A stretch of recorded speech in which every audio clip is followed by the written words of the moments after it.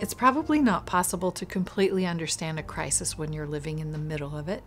So I thought, how interesting would it be if I could invent one set of characters who are going through all of these losses, this middle-class family, or so they've always thought of themselves. What if I invented another set of characters living in a similar time in history earlier, another time of crisis when everything that people counted on seemed to be falling apart? The narrative structure is that we go back and forth in time. Every other chapter is set in the present or in the past.